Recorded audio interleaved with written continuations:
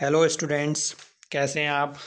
सभी सुरक्षित होंगे, घर पर ही होंगे। घर से कोई बाहर नहीं निकलेगा जब तक बिल्कुल सही नहीं हो जाता सब कुछ। कोरोना हमारे देश से भाग नहीं जाता जब तक आप घर पे ही रहेंगे और घर पे रह के अच्छे से पढ़ाई करेंगे। ठीक है, जैसा कि आपको पता ही है, मैंने सारी यूनिट के अपने सब्जेक्ट के इलेक्ट्रॉनिक्स के सारी यूनिट की पीडीएफ आपको व्हाट्सएप पे प्रोवाइड कराई दी है। अब मैं फर्स्ट यूनिट सेकंड यूनिट आपको क्लास में ही करा चुका था। थर्ड यूनिट मैंने समझाने का, उसकी बेसिक समझ देने की आपको प्रयास किया है वीडियो के माध्यम से। आज मैं यूनिट फोर्थ स्टार्ट कर रहा हूँ। ठीक है, बहुत इंपॉर्टेंट यूनिट है। इंपॉर्टेंट इसलिए कहते हैं इस यूनिट को क्योंकि एक तो छोटी यूनिट है। छोटी यूनिट के साथ साथ इसमें जो टॉपिक्स हैं उसमें 90% पार्ट जो है न्यूमेरिकल प्लस डेरिवेशन है। और इसमें से एग्ज़ाम में काफ़ी क्वेश्चन पूछे जाते हैं और अच्छी स्कोरिंग यूनिट है और ये अच्छे खासे मार्क्स स्कोर कराने में हेल्प करती है हमारी यूनिट। ठीक है, तो इम्पॉर्टेंट यूनिट है, इसको अच्छे से समझ लीजिए। और बस एक बात ध्यान रखनी है कि जब भी आप ये वीडियो देखें तो ये टॉपिक आपने ऑलरेडी अपनी कॉपी में नोटबुक में नोट जरूर कर लिए हों। नोट कर लिए होंगे तो उनको फिर अपने साथ लेकर बैठेंगे जब ये वीडियो सुन रहे होंगे। ठीक है, चलिए अब मैं ये जो यूनिट है फोर्थ यूनिट, ये इस यूनिट का नेम हमारा ऑपरेशनल एम्पलीफायर है, जिसको हम शॉर्ट में ओपैम भी बोल देते हैं। ठीक है, ओपैम बोलते हैं, ये ऑपरेशनल एम्पलीफायर। ठीक, क्लियर। ऑपरेशनल एम्पलीफायर होता क्या है एक्चुअल में? ऑपरेशनल एम्पलीफायर जो है, जैसे कि अगर मैं पूछूं कि एम्पलीफायर क्या होता है तो एम्पलीफायर बच्चे बोलेंगे, या जैसे अगर पूछ लें कि देखा है कभी तो कहेंगे कि हाँ, सॉन्ग में एम्पलीफाई करने के लिए हम एम्पलीफायर को यूज़ करते हैं साउंड सिस्टम में। तो एक तरह से वही है एम्पलीफायर। एम्पलीफायर क्या करता है, हमारे जो वीक सिग्नल होता है उसके स्ट्रेंथ को एम्पलीफाई कर देता है, स्ट्रेंथ इंक्रीज कर देता है, बढ़ा देता है। ठीक है, तो ऑपरेशनल एम्पलीफायर क्यों बोल रहे हैं इसको? ऑपरेशनल एम्पलीफायर इसलिए बोल रहे हैं क्योंकि ये वाला जो एम्पलीफायर है ये हमारे बहुत सारे मैथमेटिकल ऑपरेशन भी परफॉर्म कराता है, इसलिए हम इसको ऑपरेशनल एम्पलीफायर बोलते हैं। ठीक है, अब देखो जैसे इसमें लिखा है, जो थ्योरी है वो तो पढ़ लेंगे। स्टार्टिंग में इसका थोड़ा सा थ्योरेटिकल पार्ट है इस यूनिट में, फिर उसके बाद डेरिवेशन और न्यूमेरिकल ही स्टार्ट हो जाएंगे, जो बहुत ज़्यादा इंपॉर्टेंट है। मुश्किल से 6-7 डेरिवेशन है इसमें पूरी यूनिट में, और उन्हीं पे बेस्ड न्यूमेरिकल है। तो उन 6-7 डेरिवेशन में से कोई से 2 डेरिवेशन एग्जाम में जरूर आते हैं। ठीक है, और उन्हीं पे ही न्यूमेरिकल भी। तो जैसा इसमें लिखा है, N operational amplifier is a directly coupled very high gain amplifier generally consist of one और मोर डिफरेंशियल एम्पलीफायर। अब इसमें ये कहा है इसने कि वेरी हाई गेन एम्पलीफायर, यानी कि जो ऑपरेशनल एम्पलीफायर होता है उसका जो गेन होता है बहुत ज़्यादा हाई होता है, यानी कि जो आउटपुट होता है इनपुट के कंपैरिजन में बहुत ज़्यादा हाई होता है, इसलिए हम इसको वेरी हाई गेन एम्पलीफायर बोलते हैं। गेन का फॉर्मूला क्या होता है? रेशियो होता है आउटपुट टू इनपुट, यानी कि आउटपुट जो है इनपुट के कंपैरिजन में बहुत ज़्यादा होता है, इसलिए तभी हमारा गेन क्या होगा? ज़्यादा हो जाएगा। ठीक है, तो ये क्या है? वेरी हाई गेन एम्पलीफायर होता है। और the op-amp is so named, इसका नाम जो ओपैम्प इसलिए पड़ा है क्योंकि originally it was design for performing mathematical operation like addition, subtraction, multiplication and integration, यानी कि मैथमेटिकल ऑपरेशन परफॉर्म कराने के लिए यूज़ किया जाता है, या इसको इसी वजह से डिज़ाइन किया गया है, इसीलिए हम इसको ओपैम्प बोल रहे हैं। ठीक है, ऑपरेशनल एम्पलीफायर। क्लियर। अब इसका एक सिंपल सा ब्लॉक डायग्राम यहाँ पर दिखाया गया है। ब्लॉक डायग्राम में क्या दिखाया गया है? एक तो यहाँ पर इनपुट स्टेज दिखाई गई है, एक इंटरमीडिएट स्टेज है, इनपुट स्टेज है, intermediate stage, level shifting stage और आउटपुट स्टेज। ठीक है, 4 स्टेज में हमने इसको डिवाइड कर रखा है। और ऑपरेशनल एम्पलीफायर जो होता है ओपैम्प हमारा, इसमें क्या होते हैं? 2 इनपुट होते हैं और एक आउटपुट होता है। 2 इनपुट टर्मिनल होते हैं, जिसको एक को हम इन्वर्टिंग इनपुट टर्मिनल बोलते हैं, एक को नॉन इन्वर्टिंग इनपुट टर्मिनल होते हैं। अब इन्वर्टिंग नॉन इन्वर्टिंग का मतलब ये है कि इन्वर्टिंग इनपुट टर्मिनल जो होता है वो आउटपुट पे क्या करता है? 180 डिग्री का फेज शिफ्ट देता है। 180 डिग्री का फेज शिफ्ट कैसे देता है? मतलब अगर हमने कोई सपोज करो पॉजिटिव वोल्टेज अप्लाई किया है इनपुट पे, तो आउटपुट पे हमें नेगेटिव वोल्टेज मिलने वाला है, और अगर हमने नेगेटिव अप्लाई किया हुआ है तो हमें पॉजिटिव मिलने वाला है। तो वो हमारा इन्वर्टिंग एम्पलीफायर कहलाता है, यानी कि 180 डिग्री का फेज शिफ्ट देता है। सेम हमारा जो नॉन इन्वर्टिंग एम्पलीफायर हमारा 0 डिग्री कह लो या फिर 360 डिग्री का फेज शिफ्ट देता है। दैट मीन्स कि अगर हम पॉजिटिव इनपुट अप्लाई कर रहे हैं तो आउटपुट भी पॉजिटिव मिलेगा, अगर हम नेगेटिव इनपुट अप्लाई कर रहे हैं तो नेगेटिव ही इनपुट मिलेगा, आउटपुट मिलेगा। ठीक है, यानी कि जो इन्वर्टिंग टर्मिनल है वो हमारा जो फेस होता है उसको चेंज कर देता है इनपुट के। ठीक है, इनपुट को, जो इनपुट का फेस होता है उसको चेंज कर देता है, यानी कि इन्वर्ट कर देता है। और जो नॉन इन्वर्टिंग इनपुट टर्मिनल है, इस पर अगर हम इनपुट अप्लाई करते हैं तो ये सेम आउटपुट देता है, सेम फेस में आउटपुट देता है। ठीक है, क्लियर। अब इसमें क्या है? Input stage. इनपुट स्टेज क्या है? The input stage is a dual input balanced output differential amplifier. Dual input किस लिए? ड्यूअल इनपुट हम 2 इनपुट अप्लाई कर रहे हैं। ठीक है, और बैलेंस्ड आउटपुट डिफरेंशियल एम्पलीफायर है। This stage provide most of the voltage gain of the operational of the amplifier and also establish the input resistance of the op-amp. ठीक है। जो सेकंड स्टेज है, in most of the amplifier and intermediate stage is a dual input, ये भी dual input और unbalanced output होती है, differential amplifier है। This stage increase the overall gain of the op-amp, यानी कि जो हमारा ओवरऑल गेन होता है उसको एम्पलीफाई कर देता है, इंक्रीज कर देता है इंटरमीडिएट स्टेज। ठीक है। जो थर्ड स्टेज है लेवल शिफ्टिंग स्टेज, उसमें हम क्या करते हैं, जो डीसी लेवल होता है उसको शिफ्ट करते हैं 0 तक। क्या है, the level shifting stage is used after the intermediate stage two shift the DC level at the output of the intermediate stage downward to 0 volt with respect to ground. ठीक है। इसके बाद जो नेक्स्ट एंड लास्ट स्टेज आती है output stage, तो the last stage is the output stage, it increase the output voltage and the current supplying capability of the op-amp. A good output stage also provide low output resistance, यानी कि good output resistance या output stage वही होगी जो low output resistance provide कराएगी। अगर low output resistance होगा तो हमारा जो वोल्टेज मिलेगा वो कितना मिलेगा, ज़्यादा मिलेगा, हाई वोल्टेज आउटपुट मिलेगा। ठीक है। तो ये तो सिंपल बेसिक हमारा ब्लॉक डायग्राम था, ये नोट कर लेना है, इसकी थ्योरी पढ़ लेना, कुछ खास नहीं है इसमें। इसके बाद ये आता है पिन डायग्राम। ठीक है। तो इसमें हम ये 8 पिन की आईसी यूज़ करते हैं, जिस पिन आईसी का नंबर जो है 741 है। क्या है, 741 नंबर की आईसी हम यूज़ करते हैं अपने ऑपरेशनल एम्पलीफायर के लिए। ये टोटल 8 पिन की आईसी होती है। और हमारे जो आईसी होती है, सपोज़ करो ये जो आईसी तुम्हें दिखाई दे रही है ये इस कॉपी में नीचे लगी हुई है, यानी इसके पिन जो है वो नीचे की तरफ है, ये ऊपर का पार्ट है जो ब्लैक वाला होता है, ये वाला। ठीक है। तो इसमें क्या है कि हम कैसे चेक करते हैं कि पिन नंबर 1 कौन सी है, तो क्या होता है हमारी आईसी में एक साइड इस तरह से कट लगा हुआ होता है, या साथ के साथ हमारे यहाँ पर एक डॉट, ब्लैक कलर का डॉट बना हुआ होता है। ठीक है। तो जिधर डॉट बना हुआ होता है वो पिन नंबर 1 होती है, या जिस तरह से कट लगा हुआ होता है उसके जो लेफ्ट साइड वाला पिन होता है वो पिन नंबर 1 होता है। ये कब है, जब आईसी हमारी कॉपी में अंदर की तरफ लगी हुई, पिन नीचे की तरफ हो। ठीक है।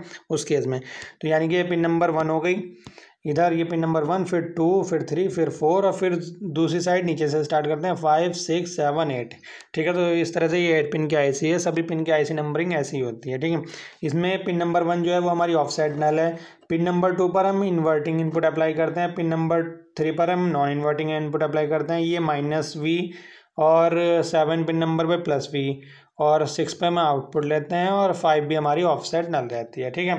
यानी कि ये जो इसमें बीच में आईसी में बना हुआ है, ये इसका सर्किट सिंबल होता है, किसका, ऑपरेशनल एम्पलीफायर या ओपैम्प का है। इसको यहाँ पर देख लेते हैं अच्छे से। ये सर्किट डायग्राम हो गया, सर्किट सिंबल हो गया। क्या एक तरह से ट्राइंगल की फॉर्म में होता है। इसमें क्या होता है, 2 टर्मिनल होते हैं, इनपुट और एक आउटपुट होता है। यहाँ पर एक डीसी सप्लाई इसको ऑपरेट कराने के लिए हम यूज़ करते हैं, जिसको हम +V और -V या +VCC -V यहाँ पर अप्लाई करते हैं। 2 इनपुट टर्मिनल होते हैं, एक इनपुट हम यहाँ पर, एक इनपुट हम यहाँ पर अप्लाई करते हैं, और यहाँ पर हम आउटपुट लेते हैं। ठीक है। अब इनमें भी यहाँ पर क्या होता है, इसमें यहाँ पर इसमें बना हुआ नहीं है, आप बना लीजिए। यहाँ पर अंदर जो है इसमें क्या होता है, साइन बने हुए होते हैं जो टर्मिनल होते हैं। यहाँ पर अगर जैसे ऊपर है ये नेगेटिव होगा और नीचे वाले पर यहाँ पर पॉजिटिव। इसका मतलब क्या है, जो नेगेटिव वाला है ये हमारा इन्वर्टिंग टर्मिनल है, और जो पॉजिटिव वाला है नॉन इन्वर्टिंग, यानी कि ये हमारा आउटपुट को मतलब इनपुट को इन्वर्ट करके आउटपुट देगा, और ये वाला सेम फेस में देगा। क्लियर। अब इन्वर्ट जैसे करते हैं, मतलब इसमें क्या है कि अब हमारे 2 इनपुट टर्मिनल है, तो हम क्या कर सकते हैं, या तो दोनों पे एक साथ इनपुट अप्लाई कर सकते हैं, तो वो हो जाता है हमारा, अगर हमारे दोनों इनपुट टर्मिनल पे सेम इनपुट अप्लाई कर रहे हैं हम, ठीक है, इस तरह से, या तो ग्राउंड कर दो या दोनों पे सेम इनपुट अप्लाई कर रहे हैं, तो वो कॉमन मोड एम्पलीफायर होता है हमारा। अगर दोनों पे डिफरेंट इनपुट अप्लाई करते हैं, यानी कि इस पर कुछ अप्लाई कर दिया, इस पर अलग कर दिया, अलग वोल्ट, तो वो डिफरेंशियल मोड हो जाता है। या ऐसा भी कर सकते हैं कि इस पर हमने इनपुट अप्लाई कर दिया, इसको ग्राउंड कर दिया, तो ये हमारा इन्वर्टिंग एम्पलीफायर हो जाएगा। दूसरा, अगर हम इस पे तो इनपुट अप्लाई कर दें और इसको ग्राउंड कर दें, तो यानी कि दोनों इनपुट तो डिफरेंट हैं, यहाँ पर कुछ ना कुछ वोल्टेज हम अप्लाई करेंगे, यहाँ पर 0 वोल्ट है, तो ये डिफरेंशियल एम्पलीफायर है, और साथ के साथ हमारा क्या होगा, नॉन इन्वर्टिंग एम्पलीफायर हो जाएगा। ठीक है। क्लियर। तो ये इसका बेसिक कैरेक्टरिस्टिक्स हो गई, वो बेसिक सर्किट डायग्राम हो गया हमारा किसका, ऑपरेशनल एम्पलीफायर का। ठीक। अब इसकी जो कैरेक्टरिस्टिक्स है, कैरेक्टरिस्टिक्स एग्जाम में पूछी जाती है, बहुत ज़्यादा इंपॉर्टेंट क्वेश्चन है ये, वेरी इंपॉर्टेंट है कि एग्ज़ाम में 2 नंबर में ज़रूर ज़्यादातर पूछ लेता है ओपैम्प की कैरेक्टरिस्टिक। ओपैम्प को हम 2 तरह से पढ़ते हैं, एक हमारा आइडियल ओपैम्प होता है, एक प्रैक्टिकल ओपैम्प होता है। ठीक है। आइडियल ओपैम्प की कैरेक्टरिस्टिक्स एग्जाम में पूछी जाती है, तो कैरेक्टरिस्टिक्स में इसमें क्या है, कुछ पैरामीटर्स हमको बताने होते हैं और उनकी वैल्यूज़ बतानी होती है। ठीक है। अगर एग्जाम में कैरेक्टरिस्टिक्स पूछी जा रही है ओपैम्प की 2 नंबर में, तो आइडियल ओपैम्प की अगर वो पूछ रहा है तो आप बस इतनी टेबल बनाकर आ सकते हैं एग्जाम में। ठीक है। इतनी टेबल आपके लिए सफिशिएंट होगी और 2 नंबर पक्के हैं। अगर वो आइडियल और प्रैक्टिकल दोनों पूछता है तो यहाँ तक बना सकते हैं, ठीक है। और प्रैक्टिकल पूछता है तो फिर आइडियल बनाने की जरूरत नहीं है। वैसे ऐसा नहीं है कि आइडियल ना पूछे प्रैक्टिकल पूछे, आइडियल जरूर पूछेगा चाहे प्रैक्टिकल पूछे या ना पूछे। तो इसमें इसके कुछ पैरामीटर्स हैं, जैसे वोल्टेज गेन होता है हमारा, तो वो कितना होता है आइडियल ऑप एम्प के लिए, इनफाइनाइट होता है, ठीक। यानी कि वेरी हाई गेन एम्पलीफायर हम इसको बोल रहे हैं, तो इसलिए बहुत ज़्यादा हाई होता है गेन, तो उसको हमने इनफाइनाइट मान लिया। एक्चुअल में जो प्रैक्टिकली अगर हम देखें तो अप्रॉक्सीमेट 2 × 10⁵ होता है। इनपुट रेसिस्टेंस जो है, इनपुट रेसिस्टेंस भी इसका इनफाइनाइट होता है। हाई इनपुट रेसिस्टेंस लेते हैं और लो आउटपुट रेसिस्टेंस होता है इसका, यानी कि आउटपुट रेसिस्टेंस फिर 0 हो गया। हाई इनपुट रेसिस्टेंस प्रैक्टिकली देखें तो अप्रॉक्सीमेट 2 मेगा ओम होता है, आउटपुट रेसिस्टेंस अप्रॉक्सीमेट 75 ओम होता है। बैंडविड्थ जो होती है इसकी इनफाइनाइट होती है, या प्रैक्टिकली देखें तो 1 मेगाहर्ट्ज। CMRR होता है कॉमन मोड रिजेक्शन रेशियो, आगे पढ़ेंगे इनको। ये जो PSRR है यानी कि power supply rejection ratio, slew rate, common mode rejection ratio, इनकी सबकी डेफिनेशन आगे पढ़ने वाले हैं। कुछ डेफिनेशन मैं इस यूनिट के लास्ट में पढ़ाऊंगा आपको, वो 6-7 डेफिनेशन हैं इंपॉर्टेंट है, उनमें से एक डेफिनेशन भी श्योरली आपको एग्जाम में मिली जाएगी, ठीक है। एक डेफिनेशन उनमें से पूछ लेता है हर साल, ठीक है। CMRR जो है वो इनफाइनाइट होता है, यानी कि 90 dB होता है। स्लीव रेट भी इनफाइनाइट होता है, यानी कि 0.5 वोल्ट पर माइक्रोसेकंड होता है। और PSRR 0 होता है, या प्रैक्टिकली 30 माइक्रोवोल्ट पर वोल्ट होता है, ठीक है। क्लियर। ये हमारी करेक्टरिस्टिक्स ऑफ एम्प की जो बहुत ज़्यादा इंपॉर्टेंट है, इनको रट लेना एकदम। ये टेबल बना के आओगे एग्जाम में 2 नंबर पक्के हो जाएंगे, ठीक है। ये समझ लीजिए कि 99% ये आता ही आता है, पूछता है, ठीक है। चलिए, ये तो इसका थियोरेटिकल पार्ट था अब तक इस यूनिट का, जो मैंने आपको बताया। एक बेसिक समझ थी किसके बारे में, ऑप एम्प के बारे में। ऑपरेशनल एम्पलीफायर क्या हमारा एक directly coupled very high gain amplifier है, और ये मैथमेटिकल ऑपरेशन परफॉर्म करता है, इसीलिए हम इसको ऑपरेशनल एम्पलीफायर बोलते हैं। ब्लॉक डायग्राम में इसकी 4 स्टेज हैं, input stage, intermediate stage, level shifting stage और आउटपुट स्टेज। इनके बारे में थोड़ा थोड़ा लिखते हैं। पिन डायग्राम ये रहा, 8 पिन IC होती है, 741 IC होती है इसकी, ठीक है। 2 इस पे इनपुट टर्मिनल्स होते हैं, इन्वर्टिंग नॉन इन्वर्टिंग, एक आउटपुट टर्मिनल होता है। ये पिन डायग्राम देख लेंगे, ये इसका सर्किट डायग्राम हो गया। सर्किट डायग्राम याद कर लेंगे, क्योंकि वैसे तो याद हो जाएगा, आगे हर बार इसको बनाएंगे। ये इसकी करेक्टरिस्टिक्स हो गई, ठीक है, या प्रॉपर्टीज़। करेक्टरिस्टिक्स या प्रॉपर्टीज़ अगर कुछ भी पूछता है तो बहुत ज़्यादा इंपॉर्टेंट है, इनको रट लेना अच्छे से। इसके बाद आता है आपका topic practical op amp circuit या close loop op amp configuration, ठीक है। Close loop op amp configuration 2 तरह की कॉन्फ़िगरेशन होती है, ओपन लूप और क्लोज लूप। क्लोज लूप भी पढ़ लेते हैं। ओपन लूप एग्जाम में नहीं पूछता, वैसे भी ओपन लूप में कुछ ऐसा है भी नहीं खास। क्लोज लूप ही इंपॉर्टेंट है और एग्जाम में आती भी है, ठीक है। अगर पूछेगा इन्वर्टिंग एम्पलीफायर या नॉन इन्वर्टिंग एम्पलीफायर, या क्लोज लूप इन्वर्टिंग एम्पलीफायर, या ओपन लूप या close loop non inverting amplifier, तो आपको यही वाले डेरिवेशन करके आने हैं जो मैं आगे बताने वाला हूँ, ठीक है। अगर उसने बोला कि ओपन लूप, ठीक है, यानी कि मैं क्या कह रहा हूँ, इन्वर्टिंग एम्पलीफायर बोला तो भी क्लोज लूप वाले करके आना है, नॉन इन्वर्टिंग बोला तो भी क्लोज लूप वाले। अगर क्लोज लूप लिख के बोला कि close loop inverting, close loop non inverting, तो भी ये करके आना है। अगर open loop inverting, open loop non inverting बोला है तो ओपन लूप वाले करके आना है। वो मैं बता दूंगा आपको, क्लास में बता दूंगा, या बाद में बता दूंगा यूनिट के लास्ट में इसमें, ठीक है। जो इंपॉर्टेंट है पहले वो पढ़ लेते हैं। तो हमारा जो close loop op amp configuration होती है 2 टाइप की होती है, इन्वर्टिंग और नॉन इन्वर्टिंग। इन्वर्टिंग और नॉन इन्वर्टिंग कैसे कह रहे हैं, हमें पता है हमारा जो ऑप एम्प होता है इस तरह से, इसमें 2 टर्मिनल होते हैं, नेगेटिव एक पॉजिटिव। नेगेटिव वाले को हम इन्वर्टिंग बोलते हैं, पॉजिटिव वाले को नॉन इन्वर्टिंग बोलते हैं, ठीक है। एक आउटपुट होता है। तो अगर हम इस पर इनपुट अप्लाई करेंगे इन्वर्टिंग वाले पे, माइनस वाले पर इसको ग्राउंड कर देंगे तो वो हमारा इन्वर्टिंग एम्पलीफायर हो जाएगा। दूसरा, अगर हम इसको ग्राउंड कर देंगे और इस पर हम इनपुट अप्लाई करेंगे तो ये हमारा नॉन इन्वर्टिंग एम्पलीफायर हो जाएगा। अब क्लोज लूप की बात चलिए तो क्लोज लूप में हम इन्वर्टिंग वाले टर्मिनल से एक रेसिस्टेंस के थ्रू आउटपुट को इनपुट से कनेक्ट कर देते हैं, तो ये हमारा क्लोज लूप बन जाता है, ठीक है। चलिए आगे देख लेते हैं।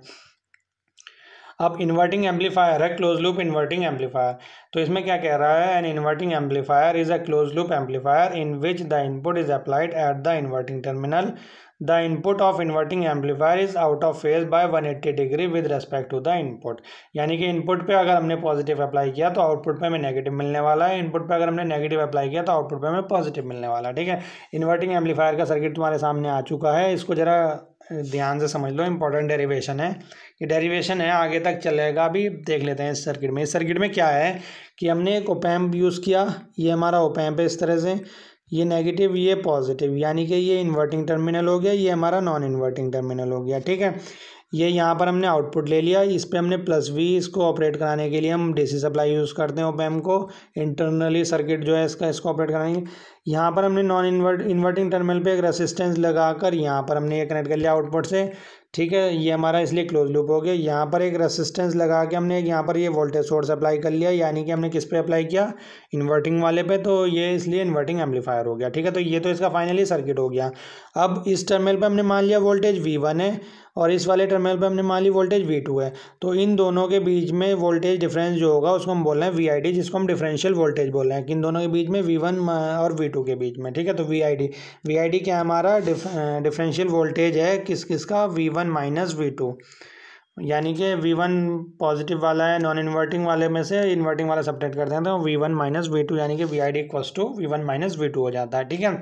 ये V इनपुट हम अप्लाई कर रहे हैं, ठीक है, पॉजिटिव वोल्टेज हम यूज़ कर रहे हैं। तो अब इसका डेरिवेशन देख लेते हैं, इसमें क्या होगा। यहाँ पर ये RF रेसिस्टेंस फीडबैक रेसिस्टेंस है, ये R1 हमारा इनपुट रेसिस्टेंस है, इसमें यहाँ पर करंट फ्लो हो रहा है जिसको हम I1 बोल रहे हैं, यहाँ पर एक करंट फ्लो हो रहा है जिसको हम IF बोल रहे हैं, और यहाँ पर हमने एक ये नोड मान रखी है, इस नोड का भी यूज़ अभी आगे होने वाला है, देखते हैं क्या यूज़ होने वाला है, ठीक है। चलिए देखो क्या होगा। हम सबसे पहले ये जानते हैं कि हमारा जो ओपैम्प है उसका जो गेन होता है, जो ओपन लूप ओपैम्प है उसका जो गेन होता है वो एक्चुअल में ये होता है, गेन इक्वल्स टू होता है V0 अपॉन VID, यानी कि जो ओपन लूप होता है, हमें क्या करना है, इन्वर्टिंग एम्पलीफायर में पढ़े हैं, इसका गेन कैलकुलेट करना है डेरिवेशन में, ठीक है। तो जो एक्चुअल में गेन होता है वो तो हमें पता ही है, गेन क्या होता है, V0 upon V input voltage की बात चल रही है, तो output voltage upon input voltage, ठीक है। अब यहाँ पर अगर हम क्लोज लूप की बात ना करें, ओपन लूप की बात करें, तो ओपन लूप में ये हट जाएगा ऊपर से, ऊपर कुछ नहीं रहेगा, ठीक है, ये बस इतना रहेगा। तो ओपन लूप में क्या होता है, जो गेन होता है ये कुछ नहीं रहेगा ऊपर फीडबैक वाला बात। तो ओपन लूप में जो आउटपुट होता है ये होता है, और इनपुट जो होता है, जो दोनों का डिफरेंस इस पर अप्लाई हो रहा है वो इनपुट होता है, ठीक है। तो हम यहाँ पर ओपन लूप के गेन की बात करते हैं, तो इसको हम A या AV वोल्टेज गेन इस तरह से डिनोट करते हैं, कितना होता है, V0 अपॉन VID, ये ओपन लूप का गेन होता है हमारा, ठीक है। क्लियर, क्या बताया मैंने, AV इक्वल्स टू, यहीं पे मैं थोड़ा सा डेरिवेशन यहीं पे बता देता हूँ आपको, क्या बताया, AV या A कितना होता है ओपन लूप का, V0 अपॉन VID, ठीक। अब हमें ये पता है कि VID इक्वल्स टू, हमें अभी बताया था मैंने, VID इक्वल्स टू क्या बताया था मैंने, कि V1 माइनस V2 होता है, ठीक है। तो ये VID की वैल्यू हम यहाँ पर पुट कर देंगे, तो कितना हो जाएगा, AV इक्वल्स टू हो जाएगा V0 upon V1 minus V2, ठीक। यहाँ से V1 minus V2 equals to कितना हो जाएगा, V0 अपॉन AV, ठीक है। अब AV क्या है हमारा, ओपन लूप ओपैम्प का गेन है, ओपन लूप ऑपरेशनल एम्पलीफायर का गेन है। अभी हमने ऊपर कैरेक्टरिस्टिक्स पढ़ी है, तो कैरेक्टरिस्टिक्स में हमने ये पढ़ा है कि जो वोल्टेज गेन होता है हमारा ऑपरेशनल एम्पलीफायर का, आइडियली अगर हम देखें तो वो इनफाइनाइट होता है बस। तो वहाँ से हम इसकी जगह पर क्या इनफाइनाइट पुट कर देंगे, जब इनफाइनाइट पुट कर देंगे तो इनफाइनाइट से डिवाइड करेंगे तो कितना हो जाएगा हमारा, V1 minus V2 equals to कितना हो गया, 0, या इसको हम क्या कह सकते हैं, V1 इक्वल्स टू V2 कह सकते हैं। तो ठीक है, ये हमारी कंडीशन आ गई, V1 इक्वल्स टू V2, यानी कि V1 V2 के इक्वल है। तो इसका मतलब क्या हुआ कि हमारा ये वर्चुअल शॉर्ट की कंडीशन अप्लाई हो गई यहाँ पर। वर्चुअल शॉर्ट मतलब वर्चुअली शॉर्ट है, एक्चुअल में शॉर्ट नहीं है, ठीक है। तो यानी कि इसमें देख लेते हैं एक बारी, अभी क्या बताया मैंने, ये गेन हो गया हमारा, VID इक्वल्स टू ये होता है, तो ये हमारा हो गया यहाँ पर, हमने यहाँ से ये पुट कर लिया, इसको सॉल्व कर लिया थोड़ा सा, फिर हमें पता है कि ये इनफाइनाइट होता है, तो उसके बाद हमने इनफाइनाइट पुट कर दिया, तो ये 0 हो गया, यानी कि ये हो गया। तो ये वाली कंडीशन हमारी क्या हो गई, वर्चुअल शॉर्ट कंडीशन हो गई, ठीक है। अब फिर चलते हैं इसके बाद, देखो यहाँ तक तुम्हें इसमें अगर टोटल 7 डेरिवेशन है या 6 डेरिवेशन है इस यूनिट में, तो सब की सब यूनिट में तुम्हें यहाँ तक तो हर यूनिट में नोट करना ही है, डेरिवेशन सेम कॉपी करना है यहाँ तक, यानी कि जितने भी डेरिवेशन है 7 हो या 6 हो इस यूनिट में, सभी डेरिवेशनों में यहाँ तक तो डेरिवेशन कॉपी होना ही होना है सेम बिल्कुल, ठीक है। चलिए अब इसके बाद क्या करना है, इसमें अभी हमें गेन निकालना है इसका, ठीक है। तो समझ लेते हैं आगे क्या करना है। अब हमने क्या देखा यहाँ पर, V1 जो है डायग्राम में ये तो हमने ग्राउंड से कनेक्ट कर रखा, तो इसका मतलब क्या हो गया, V1 तो हमारा 0 हो गया। अब V1 जब हमारा 0 हो गया तो अभी हमने कंडीशन क्या प्रूव करी कि V1 इक्वल्स टू V2 है, जो वर्चुअल शॉर्ट कंडीशन है। तो V1 0 है तो हमारा V2 भी 0 हो गया, तो यानी कि V1 equals to V2 equals to 0, यानी कि दोनों ही हमारे क्या हो गई, 0 हो गई। तो ये कंडीशन हमारी वर्चुअल ग्राउंड कंडीशन कहलाती है, ठीक है। पहले तो क्या थी, वर्चुअल शॉर्ट, यानी कि दोनों आपस में सपोज करो कि कनेक्ट है। अब हमने क्या कर दिया, दोनों को यानी कि दोनों को कनेक्ट तो कर दिया था वर्चुअली, तो यानी वर्चुअल शॉर्ट हो गई थी। अब हमने क्या प्रूफ कर दिया इसमें कि ये जीरो है, तो जीरो है तो इसका मतलब ग्राउंड से कनेक्ट है, तो यानी कि वर्चुअल ग्राउंड है, एक्चुअल में ग्राउंड नहीं है, वर्चुअल ग्राउंड है दोनों। ठीक है, चलिए ये हो गया यहाँ तक। अब इसके बाद हमें क्या करना है, अब हमें एक चीज़ का ध्यान रखना है, ये जो हमने जितने रेसिस्टेंस इसमें यूज़ कर रखे हैं यहाँ पर हमें वोल्टेज मेज़र करनी है। ठीक है, क्या मेज़र करनी है, सॉरी करंट मेज़र करनी है। करंट मेज़र कर लेंगे। एक तो हमारी करंट यहाँ पर इसमें देख लेते हैं सर्किट में कहाँ कहाँ है। एक तो हमारी करंट ये I1 है जो इस डायरेक्शन में है, ये यहाँ से आगे चलेंगे तो एक यहाँ पे दो जगह डिवाइड होगी करंट। ये वाली करंट तो हमारी IF हो गई, और ये वाली करंट मान लो हमने I2 मान ली सपोज करो। ठीक है, जो हमारे इसमें जा रही है ऑप एम्प में, ऑपरेशनल एम्पलीफायर में। ठीक है, तो अब हमने क्या करना है, यहाँ पर करंट निकालनी है। तो करंट निकालने के लिए हम क्या करेंगे, यहाँ पर KCL का यूज़ करेंगे, करंट किरचॉफ लॉ, वो किरचॉफ करंट लॉ यूज़ करेंगे। ठीक है, ठीक, इसके लिए फिर हमने क्या करना है, KCL का यूज़ करेंगे। नहीं, एक सेकंड, पहले हम क्या करेंगे, करंट मेज़र करेंगे। करंट मेज़र करने के बाद KCL का यूज़ करेंगे। ठीक है, तो अभी हम क्या देखेंगे, ये जो I1 है अगर हम कैलकुलेट करेंगे इसमें, तो यहाँ पर इनपुट वोल्टेज कितना है, V इनपुट, और यहाँ पर हमने कितना मान रखा है, V2। तो यहाँ पर हमारा I1 इसके अकॉर्डिंग क्या हो जाएगा, I1 इक्वल टू हो जाएगा हमारा V input minus V2 upon resistance क्या है यहाँ पर R1। ये तो हमारा I1 हो गया। ये हमें IF, दूसरा हमें क्या निकालना है, IF, जितने भी रेसिस्टेंस जितने भी आई है ना हमें वो सारे कैलकुलेट करने हैं। तो IF कितना हो जाएगा हमारा, IF इक्वल्स टू, यहाँ पर वोल्टेज V2 है और डायरेक्शन क्या है, ये वाली है करंट की, और यहाँ पर वोल्टेज क्या है, V0। तो V2 माइनस V0 अपॉन कितना हो जाएगा, यहाँ पर रेसिस्टेंस कितना R है, और ये जो करंट यहाँ थी ये I2 जो हमने मानी थी, या IB या कुछ भी मान सकते हैं इसको, ये कहाँ जा रही है हमारी रेसिस्टेंस में, इसमें जा रही है, किसमें, ओप एम्प के इनपुट पे। तो ओप एम्प का इनपुट रेसिस्टेंस हमने, आइडियल ओप एम्प का इनपुट रेसिस्टेंस अभी ऊपर पढ़ा था, कितना होता है, इनफाइनाइट होता है। जब इनपुट रेसिस्टेंस इनफाइनाइट होता है हमारा, तो हमारा यहाँ पर इसमें जो करंट जाएगी इस रेसिस्टेंस में, इनफाइनाइट रेसिस्टेंस में, तो वो करंट कितनी हो जाएगी, जीरो हो जाएगी। तो I2 हमारी कितनी होगी, या IB हमारी कितनी होगी, जीरो। तो हमने तीनों करंट मेजर कर ली, I1, IF और I2। ये हो गया V input minus V2 upon R1, ये V2 minus V0 upon RF, और ये हमारी होगी जीरो। ठीक है, हमने क्या क्या मेज़र कर लिया, ये करंट मेज़र कर ली, ये करंट मेज़र कर ली, और ये करंट मेज़र कर लिया। अब यहाँ पर एक नोड है ये, यहाँ पर हम क्या यूज़ करेंगे, KCL यूज़ करेंगे। KCL क्या होता है, करंट किरचॉफ करंट लॉ। इसमें क्या होता है, the algebraic sum of incoming current equals to algebraic sum of outgoing current.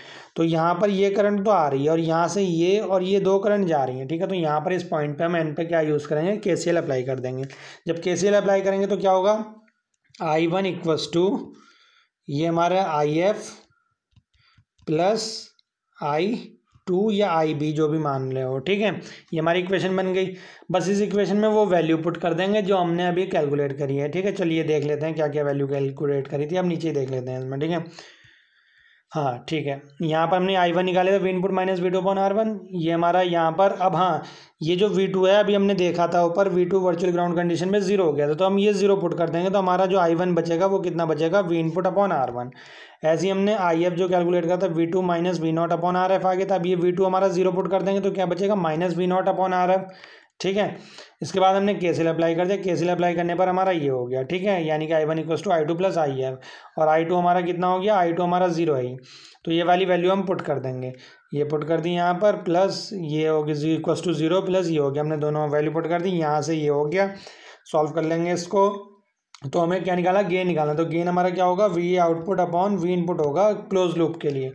Open loop के लिए V output upon V ID होता है, क्लोज लूप के लिए पूरा आउटपुट जो भी आ रहा है और टोटल इनपुट जो हमने अप्लाई किया हुआ, तो कितना हो जाएगा, V output upon V input equals to minus RF upon R1।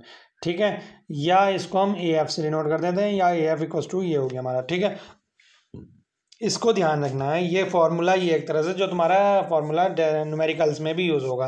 तो यानी कि फाइनली हम कैलकुलेट कर चुके हैं, जो इन्वर्टिंग एम्पलीफायर है हमारा AF, उसका जो गेन होता है इन्वर्टिंग एम्पलीफायर का, वो माइनस RF अपॉन R1 होता है, जहाँ पर RF हमारा फीडबैक रेसिस्टेंस और R1 इनपुट रेसिस्टेंस है, या RI भी लिख सकते हैं इसको। ठीक है, तो ये याद रखना है, जो इन्वर्टिंग एम्पलीफायर का अगर कोई भी पूछे कि क्या कितना गेन होता है, तो माइनस RF अपॉन R1 होता है। ठीक है, इन्वर्टिंग एम्पलीफायर का गेन। तो ये तो तुम्हारा इन्वर्टिंग एम्पलीफायर का डेरिवेशन हो चुका है। नॉन इन्वर्टिंग का कल कर लेंगे, आज के लिए इतना ही सफिशिएंट है। तो ये मैंने आपको बेसिक बताया पहले, इसमें 4th यूनिट स्टार्ट हो गई है, इंपॉर्टेंट यूनिट है, बहुत अच्छी और इजी यूनिट है, और स्कोरिंग यूनिट है। ठीक है, स्टार्टिंग में थोड़ा सा थ्योरेटिकल पार्ट था और लास्ट में थोड़ा सा थ्योरेटिकल, यानी कि कुछ ऐसा डेफिनेशंस आएंगी, वो है, बीच में डेरिवेशन और न्यूमेरिकल ही है। ठीक है, तो इस यूनिट को अच्छे से पढ़ लेना और पहले इसको नोट कर लेना, उसके बाद ही आप इन टॉपिक्स को सुनेंगे या देखेंगे। और कुछ नोट करना होगा तो कुछ नोट कर लें। इन्वर्टिंग एम्पलीफायर का हमारा डेरिवेशन कंप्लीट हो चुका है। नॉन इन्वर्टिंग का नेक्स्ट वीडियो में कल करते हैं, ठीक है। और कोई क्वेश्चन अगर आ रहा हो दिमाग में या कुछ चीज़ समझ में नहीं आ रही हो तो मुझसे व्हाट्सएप पे या कॉल करके आप पूछ सकते हैं, ठीक है। चलिए, अगर वीडियो पसंद आया तो जल्दी से लाइक भी कर दीजिए वीडियो को, और चैनल अगर सब्सक्राइब नहीं किया तो चैनल को सब्सक्राइब कर लीजिए और अपने दोस्तों से ज़्यादा शेयर कर लीजिए, ताकि सारे स्टूडेंट्स वीडियो को देख लें अच्छे से। थोड़ा सा समझ लेंगे तो ज़्यादा बेटर रहेगा। पहले से क्लास में जब आएंगे रिवीजन कर लेंगे जल्दी जल्दी तो थोड़ा कम टाइम में बहुत ज़्यादा हो जाएगा, ठीक है। चलिए, ठीक।